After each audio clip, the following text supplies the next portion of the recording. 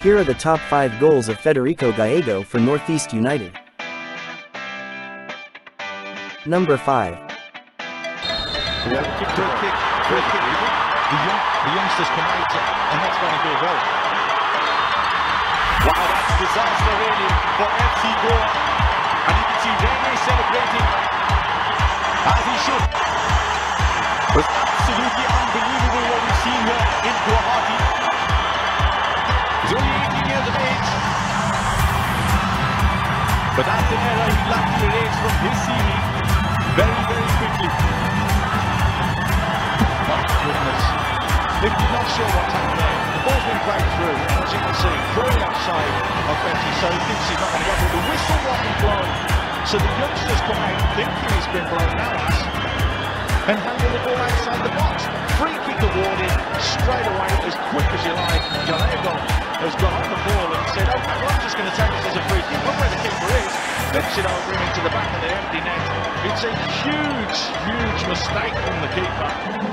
Number 4. When they played on. Good ball on the top. Here's a chance. It's Gallego! Levels things up! And Bengaluru has been called cold once again at the back. And we have got the equaliser. Federico Gallego gets his 4th goal of the season to delight the Highlander Brigade. And Bengaluru have been caught out. And Northeast United's brilliant record away from home continues. They've levelled things up at 1-1. But what a brilliant finish. Once he gets in there, he's still got a heck of a lot to do to get the ball in the back of the net. He's got a 6'5" goal. Number 3. We've seen some own goals in the last few nights. Great ball up. And that first touch was lacking, but it skids through. It won't matter. Gallego has given them the lead. They've worked hard for this. And they thoroughly deserve it.